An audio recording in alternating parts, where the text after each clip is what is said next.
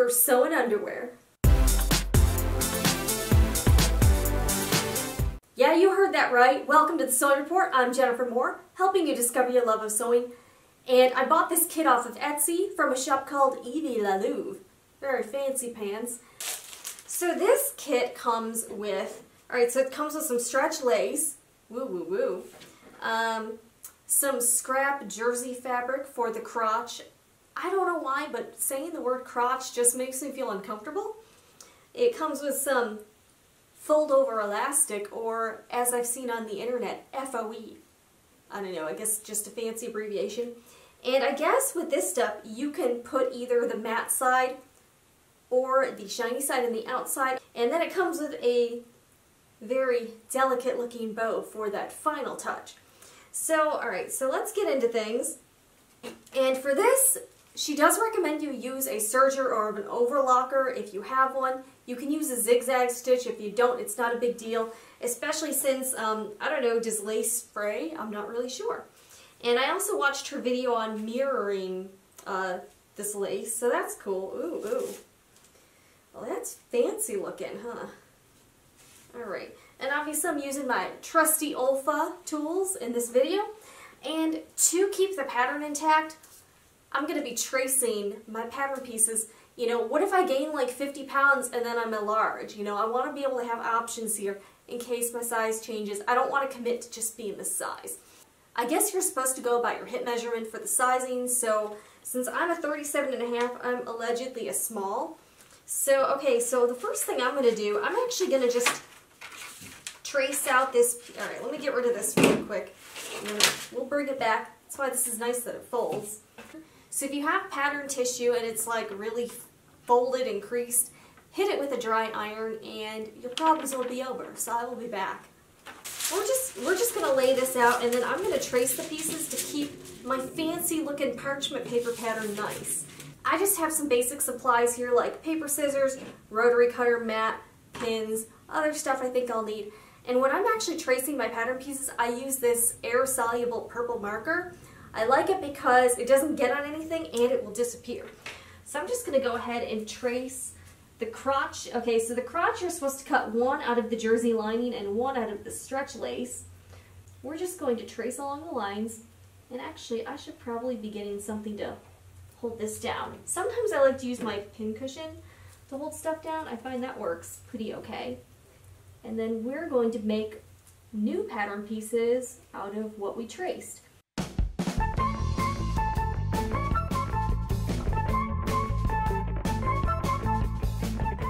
I buy these rolls on Amazon. They're real cheap. It's just tracing paper. And I think it was like $10 for a roll of like 50 yards. And I'm actually making my way through it. It's definitely using this quite often, and I will link everything I used below so you can hopefully find it. Wonder how you become a lingerie designer in the first place. I imagine that's part of fashion school, but like, what do you do when you tell people, yeah, for college I'm going to school for designing underwear? That's got to be a pretty good conversation starter there. So Evie, or I think your real name is Hannah, I want to know. I really want to know. So please feel free to comment or email me at sewingreport@gmail.com and let me know what you think of this horrible video. This is probably the fastest I've ever traced and cut out a pattern in my entire life. Normally on my pattern pieces, I just label the name of the pattern and the size and the piece and how many you need to cut. Small. We've got the pattern pieces cut out. Now we're going to cut our fabric. So the first one I'm going to do is obviously the crotch section. Basically, I'm just trying to orient this so I can have an easier time doing it. Alright, that worked out okay. So she recommends laying this out, giving yourself a little bit of room, and then cutting this a little bit past what you need, and then mirroring these pieces. Alright, so let's try to do this. Okay. I'll give myself a little bit of leeway here just in case. This is really pretty lace, by the way. You want your lace pattern to match pretty exactly. Yeah, this stuff is definitely kind of tricky to work with. Yeah, definitely take take your time. Don't do this super fast because you want to make sure your panties look nice, right? Cut all the lace pieces. Okay. I do like using the rotary cutter to cut my pattern pieces. It just does go quite a bit faster. Alright, time for a power surge with the Brother 1034D. I'm going to test out some scraps just to see how they do. And forgive the tripod in the shot. I'm using 2 cameras so you can get a better view of what is happening. So I'm just going to take a scrap and do a little test. I've got it on the narrowest stitch that I have, which is more than 2/8, so hopefully this will work because this is all I got. Evie la Luve. I may have to change the differential feed. I'm kind of impressed with how this is running through the serger, I'm not going to lie. Okay. The differential feed needs to be taken down a couple notches because it's still very much gathering and you don't want that. This is why it's good to use scrap pieces first. Right, people? Alright, let's try another one. I've got it on the lowest setting possible. Let's see how this goes. Actually, that's not bad. Okay, this is the lowest it can go. I think that's okay. It's not terrible. It's pretty thin. This definitely seems to be a pretty strong stitch width. Okay, here we go. This seems to be going okay so far. Be very careful with the lace because obviously you do want everything to match. And make sure you do pick a serger or a sewing machine thread that actually does match your material. Otherwise, like if I'd used green thread, this would look super weird. I'm really glad I used so many pins.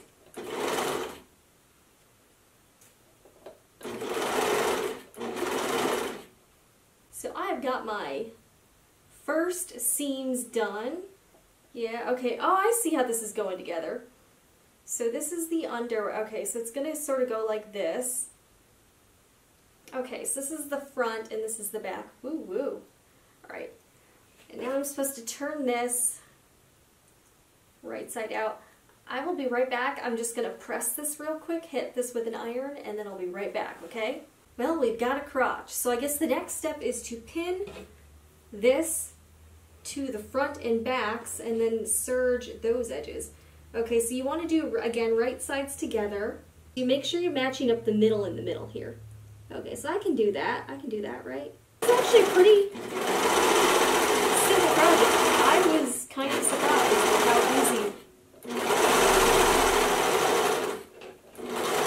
I'll show you how I weave my serger tails in. So I just run my finger through it like this, cut it off so I give myself a good distance.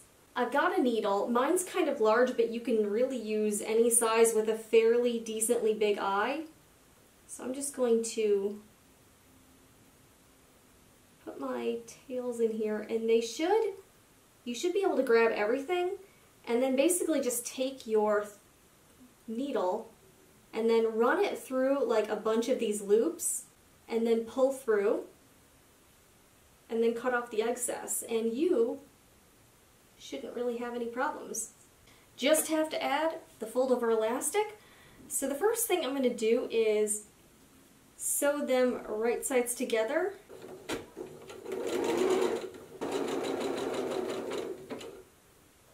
I made sure to put the fold over elastic inside first, and then we're going to sew it to the outside of the waistband, just for a neater finish.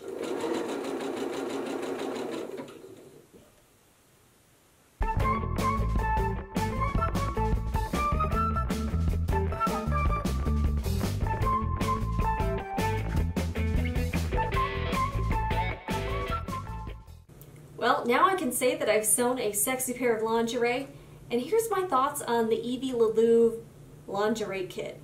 So I think it's cool that this actually looks a lot like the product photo. So this is actually attainable for the average person. I've never sewn underwear before in my life, and I think this pair, I could walk into Victoria's Secret and see something just like it. I like the price. The kit with everything included was $20, and that's after the conversion from pounds to the US dollar. And I actually ordered a second kit, so that made it more worthwhile. I think the pattern was easy to follow. The fact that she's got a video tutorial is great. That actually swayed me to purchase the kit, knowing that I had that extra support. So here's where I had some trouble. I did try these on. They're way too small. They fit, but like comically. Like they're real stretched out, and they definitely do not look sexy at all on me. I do have a bit of an abnormal body shape.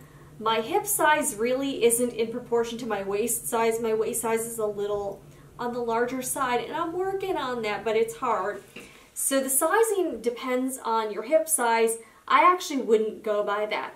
I probably could have cut out a medium or large. Actually, if I make these again, I'm going to cut out the large size just to see how different the fit is, because when I put these on, it was clear that they were way too small. So now I've got a sexy pair of panties that don't really fit me. But they look super cute, so I'm definitely going to take some pictures.